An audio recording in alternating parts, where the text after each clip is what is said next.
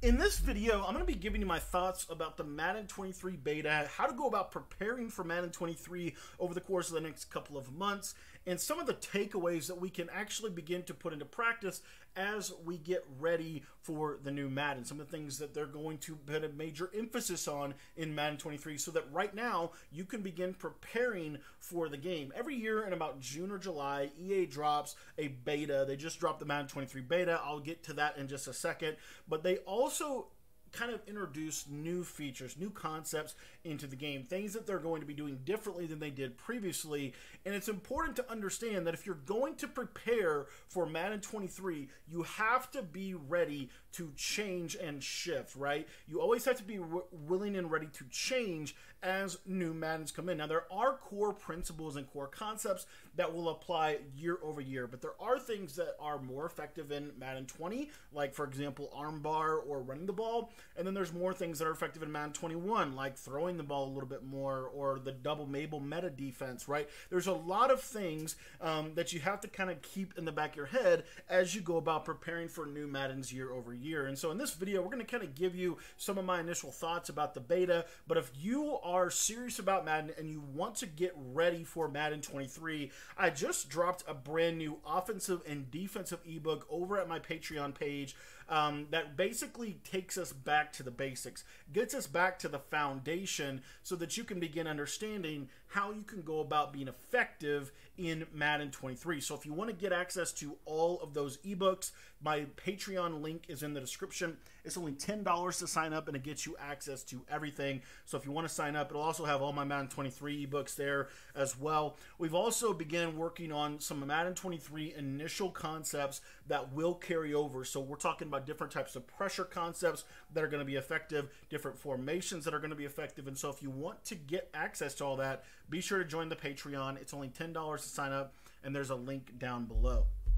All right, guys, so let's take a look at some of these notes here. And I just want to give you some thoughts. I can't capture beta footage, unfortunately, but what I can do is I can talk about the beta and some of the experiences that I have had as well as others have had in terms of breaking down this game. So let's just jump into some of the things. The first thing that I want to talk about is this pass coverage logic. This is a big change, especially if you played Madden 22, right? Madden 22 was the year of Escape Artist, and if you guys are using Escape Artist, I would really encourage you to take Escape Artist off of your players because that's not going to transfer well to Madden 23. They're putting a little bit more of an emphasis on quarterback, of containing the quarterback in the pocket. There's a pass rush is really effective, at least right now. They probably will tone it down a little bit, but and also Escape Artist is no longer an ability.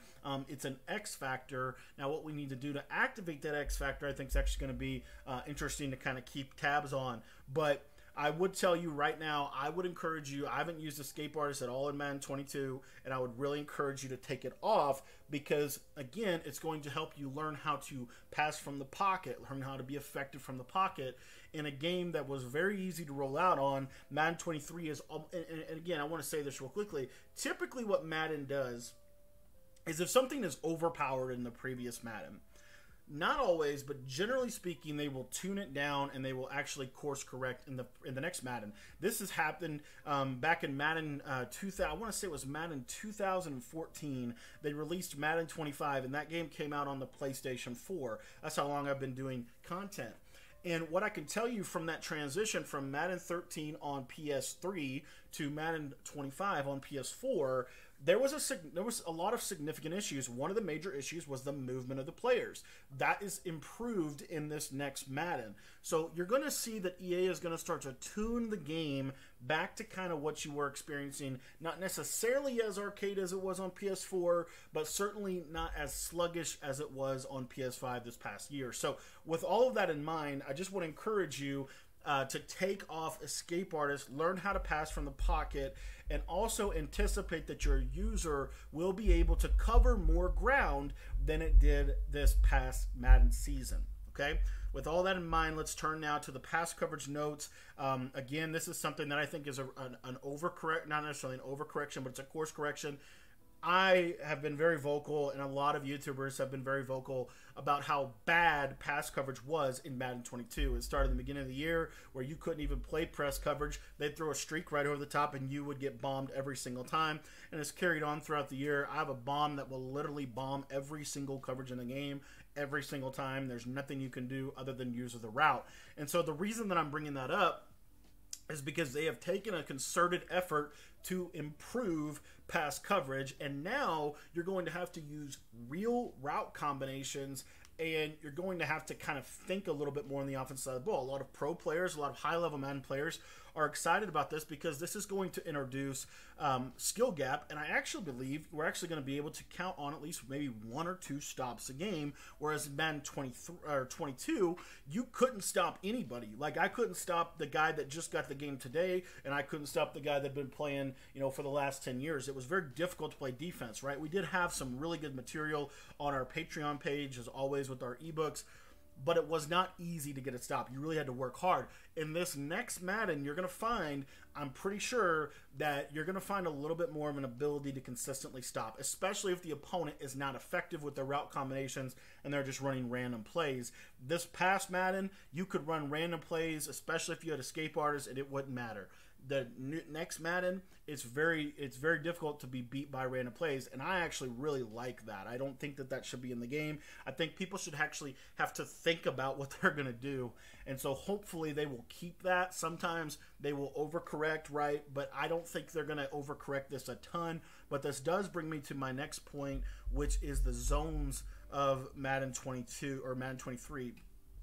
It says here we'll be featuring spot drop zones as our core zone coverage concept within our defensive playbook and AI. This means that by default, all the zone coverages in our playbooks will be strictly using spot drop zone logic and covering a specific area of the field instead of a mixture of both spot drop and match coverage like we had last year. The main purpose of this change was to make the play art in the play call screen the central source of the truth for the players so that they can better predict their zone will react during the play. So essentially what this boils down to, and if you read a little bit further, you can actually turn match coverage back on.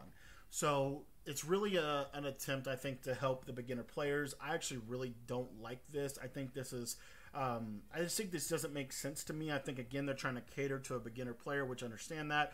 But the problem that that's going to create, in my opinion, is if I want to play spot drop zone coverage, guess what I'm going to do? I'm going to set zone drops, okay? If I want to play match coverage, I'm not going to set zone drops. There's 3 basic concepts of ways you can play defense in Madden. You can play man defense, you can play zone spot drop zone defense, and you can play match defense.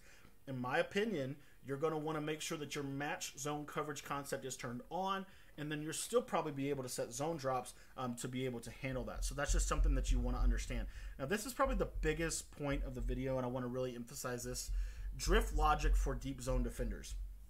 NY Kia is one of my favorite guys to learn from in the Madden community. If you haven't checked him out, I would encourage you. I'm sure he's going to be doing a lot of videos, hopefully with Madden 23. Him and Deuce Close, to me, are some of the most innovative defensive players in the community. If you want to learn from them, they are really high level. And again, Deuce Close, it seems like he's going to take a break, but he might come back for Madden 23. We don't know yet. But one I want to hit on is this. NY Kia's issue with Madden, specifically with cover 3 and really probably with cover 4 drop, is the problem with the safeties is they would drift so deep in the middle of the field, they'd just be backpedaling for no reason. There was no route that they had to backpedal with. And so what you could do is you could literally just throw post routes. This is why Pat Sale was so effective in Madden 19. This is why plays like double post from the gun bunch have been so effective in previous Maddens, is because the deep zone defenders just drift back.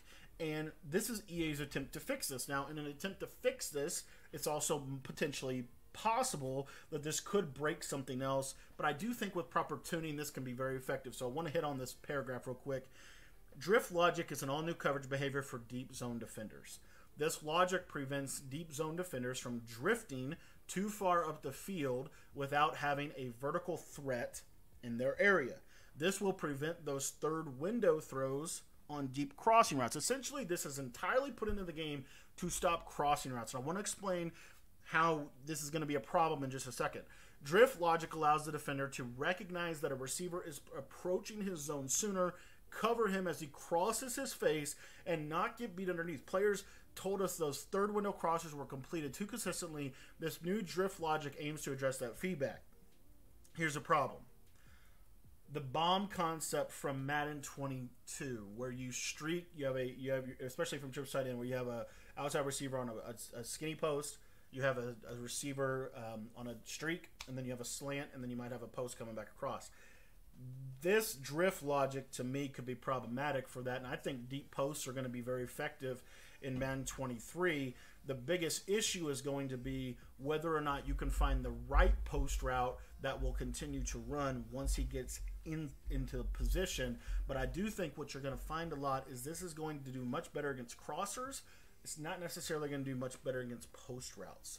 So that's just something that's, again, a shift. I will say, and I think a lot of people would agree with me from playing the beta, it's really hard to complete a deep crosser, especially against cover 3. It's almost impossible to do that if you don't have a vertical pull route, right? Like a Y cross with that streak pulling the zone out of the way. So you're going, the big takeaway, and then I want to go to zone defender locomotion, but the big takeaway for me here is I would recommend learning the ins and outs of throwing deeper post routes with this. I think this is going to open up a little bit of a problem for post routes. We'll see how this all plays out once the final game comes out, but I'm just saying right off the bat, I think post routes are going to be pretty decent. Now, I will say the other thing that I want to say about this, and I think this is really a big important piece, I think for right now at least, you're going to see there's going to be two primary metas from a defensive standpoint. You're either going to have a cover 2 meta, which is what we talked about a little bit this year, where you could put outside thirds on like big nickel over G, for example. I think big nickel over G, I just put a big time ebook out on it this last year at the end.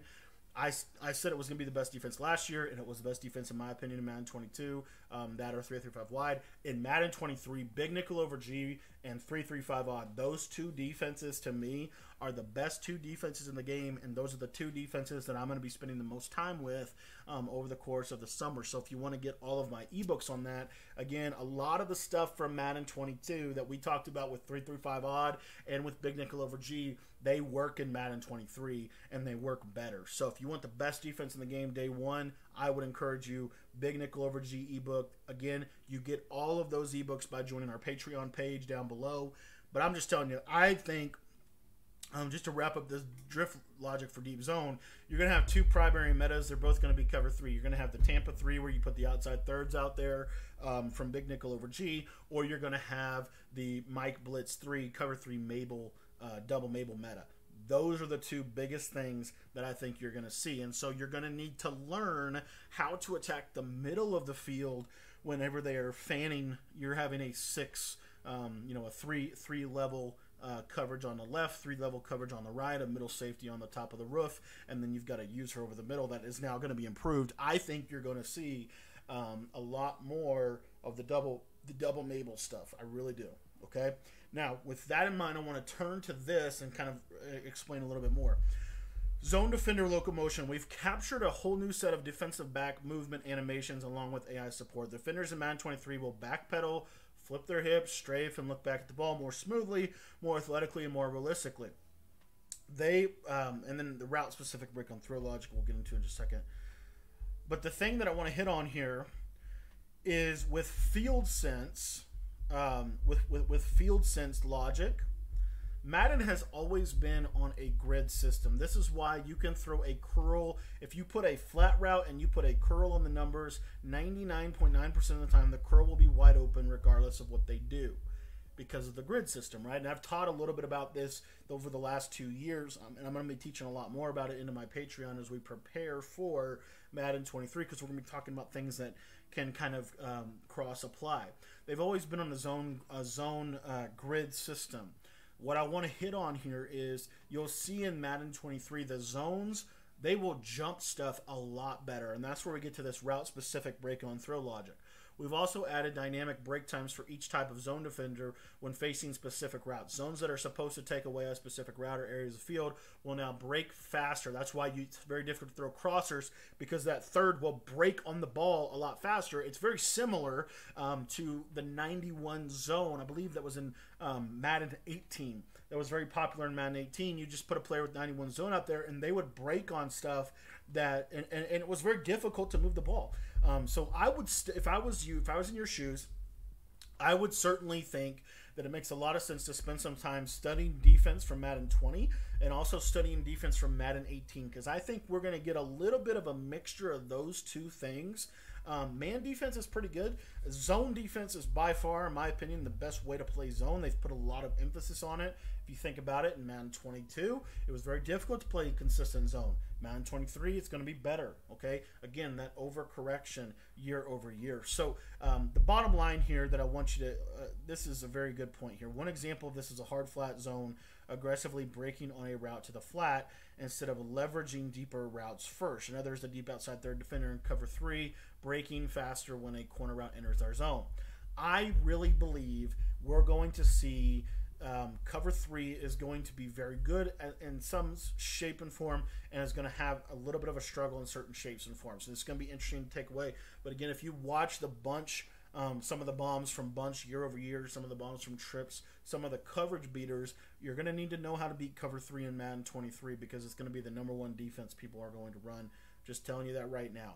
So the bottom line, from a takeaway perspective, your zones are going to crash down on routes a lot harder. So let me give you an easy example. Let's say that you put a corner route and a flat route, and if your zone drops, you've got a 10-yard curl flat zone that's coming out. That 10-yard curl flat in Madden 22, if they threw a flat route on a 10-yard curl flat, it was probably going to mean they were going to get about 7 to 10 yards, especially if they break a tackle. In Madden 23, they're going to get 3 to 5 yards. That's a big difference in terms of the big picture of this, okay? And then I want to hit on this here. Previously, our deep zone defenders made little logic adjustments when they were covering the end zone. This resulted in defenders squeezing down on routes, breaking to the interior of the play while disregarding the underneath zone defenders, resulting in sideline and corners of the end zone being left wide open. This year, those outside deep zone defenders, again, it's mainly talking about cover 3, okay? It's mainly talking about cover 3, maybe even cover 4 drop. They're going to stay outside, sit on those out breaking or third window crossing routes. They let the route come to them, and then they aggressively break on the throw. So what that tells me is you're going to have a little bit more of a difficult time completing your doubles and sail. There's going to be concepts that work year over year. The biggest thing that I want to hit on is you're going to have to, again, with passing the ball is so easy in Madden 23 or in Madden 22. In Madden 23, you're going to actually have to use route combinations to work together, and you're going to actually have to make a read, because if they put the right zone there, that zone's going to play the route that you want to throw. So you're going to have to learn how to read through progressions. You're going to have to put route combos out there. We teach you how to do all that in the Patreon. So if you want to check that out again, I would really encourage you to do that. DB catch versus SWAT. I'm not going to spend a ton of time on this one. Pass rushing QB contain. Here we go. I really believe you can blitz in Madden 23. Okay, there are a ton of blitzes that work, but I really think, and this is why I think Big Nickel over G is going to be the best defense in Madden 23 or 3-3-5 odd. Both of those two. The 4-man pass rush in Madden 23 is incredible. We're talking about 2 seconds. Until you're getting shedded. Post-ups are going to be really important, because I think it's going to be a coverage year, even though there will be pressures that you can get. I'm just saying, I think you're going to need to have post-ups or something that can help kind of negate the pass rush a little bit. The pass rush is insane in this game. It really is. The best way that I have found to counter the heavy pass rush, this is why I think trips tight end is going to be the best offense, which is the offense that I've spent the most time with over the past 3 years. The reason that trips tight end is going to be so good is because it's primarily a play action based passing offense. You're going to be going out of play action a lot. Play action is going to be really an important feature, I think, in Madden 23. Number one, because it's going to slow down the pass rush, or it's going to help a little bit with the pass rush. It's also still very effective for picking up blitzes. So play action passing, to me, is going to be something that really want to kind of pick up on and watch a little bit more. Rush lane integrity, this is more about the quarterback contain. It's going to be a little bit more difficult to escape the pocket. You certainly can escape the pocket, but it's going to be more of a year where you're going to want to step up into the pocket, and then if you want to escape, you're going to want to escape up the middle. Okay, that's just my takeaway from the beta. I think, again, you're going to need to learn how to throw from the pocket, which is why I really want to encourage you to get rid of escape artists. Pocket presence, route combinations, those are going to be critical for moving the ball effectively on the offensive side of the ball. So you need to start training yourself to do that in Madden 22. The next 2 months, you can prepare conceptually for Madden 23. It's why I haven't played with escape artists. It's also why passing concepts. I've gone back to some more basic curl flat, hitch flat, some of those spacing concepts, because those are going to be critical for my success in Madden 23. Again, we always talk about begin with the end in mind. We're trying to get ready for Madden 23, so we've shifted focus and we've said, okay, now Madden 22, for all intents and purposes, is essentially over. So I'm not using escape artists. Okay, I'm not banking on just rocket catching and jumping over people, right? You can do some of that in Madden 23, but it's nowhere near as effective as it was in Madden 22. The meta changes every single year. Okay, the things that are the most effective, and if you want to be a good Madden player, you have to change year over year. I'm not saying that your core concepts change. I'm saying the way that you apply those core concepts have to change. Okay. All right, so let's keep going here. Disengage improvements, I do want to hit on that real quick. With disengage improvements, again, just back to mobile quarterback, they're going to disengage faster. They're going to disengage faster for one-on-one and double-team box to pursue the quarterback as they roll out. But what I would also tell you is they're going to come in a lot faster. The line won't hold up very well this year. Hopefully, word on the street is they're going to tune that a little bit, but it's not going to be a major change. Okay, tuning is not patching. Okay, tuning is just kind of toning it down. Patching is completely revamping the thing. They're not going to change a lot from the beta to the game. We saw that in Madden 22. We thought everybody, when we first played Madden 22 beta, this is what everybody in the community was saying. Everybody in the community was saying, hey, we're not going to be able to bomb every coverage as easily as we could in Madden 20, as easily as we could in the beta. They're going to make defense better. You're going to be able to stop flat routes. You're going to be able to stop seam wheels. No, it didn't happen. It didn't happen. They patched it about a month or two into the game, and it still didn't completely fix the problem. So just keep that in mind. It's going to be a defensive year. I think a lot of people are excited. I personally love defense. I'm really excited for this game. I'm way more excited for Madden 23. Almost any pro player, anybody that plays this game a significant amount would tell you they are way more excited for Madden 23. And they almost to the point that they have a hard time still playing Madden 22 because Madden 22 is not a good game. Okay, and everybody would tell you that the ratings, the viewership, everything has been brutal. And this is exactly how it went when they went from PS3 to PS4. Madden 25 Next Gen was not the best game in the world. It was not. There were a lot of issues with it. Why? Because they've got a new console. They're trying to figure things out. You're seeing the same thing with this right now. So I just want to encourage you. I would really encourage you to give Madden 23 a shot. I think it's going to be really good. Playbooks, this stuff is kind of interesting. They're trying to simplify the game. And honestly, I don't know if that's a good change or not. My problem with Madden is the biggest issue I have is I like personally to play match coverage. And the more that I've learned about real NFL defenses and real college defenses, most teams are playing more match, and they're trying to push us to more spot drop. And I don't think that that's a great plan. Because again, the problem with spot drop coverage, every single year, you'll find a route that'll get over every zone. So you have to, that's why match coverage is so important. So anyways, just want to, hit on that they're basically streamlining their playbooks. Honestly, that could be a good change. We'll yet to see. I just think they need to put, especially on the defensive side of the ball, if they really want to make a change on defense, they need to put more match concepts in the game, because that's what most people or most teams nowadays are running. Let's take a look here real quick on this paragraph. To better tie in with our pass coverage and defensive alignment improvements, we refine the plays available in defensive sets to help ensure they're able to function properly when matched against common offensive looks. I'm not quite sure how to explain this. I'm just the biggest thing is here. This example, it's more of an alignment issue. You're gonna get like, it's gonna change. They're gonna have certain coverages that are tailored to certain formations. Again, I wouldn't overread into this. This is mainly more for the casual player, and in my opinion, it's a little bit more for kind of the auto flip alignment, run defense, run fits. The basic bare bones of the game is going to play a lot better on defense. That's the biggest thing I would read into that. It is what it is. I think it's a good change.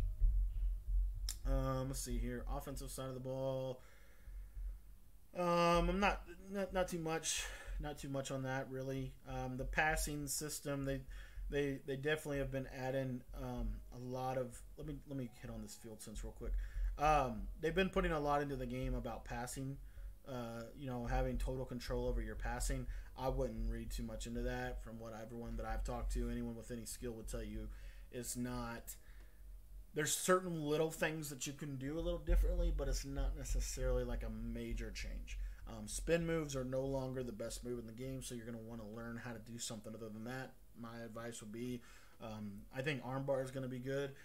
Juking, stiff arm to me is probably going to be stiff. It's going to be a stiff arm and trucking year. That's just my read on it. It could be a juke year, but there's always one move that's more effective than every move, and we let you know that pretty early on in the season. Field sense, they're basically trying to again get it off of a grid system, but they're not going to be able to. It's very difficult to do that. But that's basically the beta. Some of my takeaways. Here's the passing deal. This passing thing, it's okay. It's free-form passing. You can throw back shoulder throws, which we should have had this in the game a lot sooner. NFL's been throwing back shoulder throws for a long time. 360 cuts gives players precise control to trigger hard cuts at any point while running the ball. Again, I want to just hit on this. This is more back to the user. You're going to see that it's a lot easier to move with your user, whether it be your running back, whether it be your defender. You're going to have a little bit better time with that. But that's pretty much the biggest thing. I think you're going to find that this is a lot more fun than Madden 22, and it's going to be a lot better of a game. Just kind of from what I've been reading, what I've been playing, what I've been studying, what I've been watching. This is going to be a lot more fun. The thing you're going to have to be prepared for is going to be a significant difference from Madden 22 to Madden 23. You're not just going to be able to run the same stuff. There's going to be some similarities. You'll still see bunch. You'll still see bunch tight end. But the routes they're going to use are going to be different. Okay? So just keep that in mind. Keep hitting on the foundation. Get back to basics.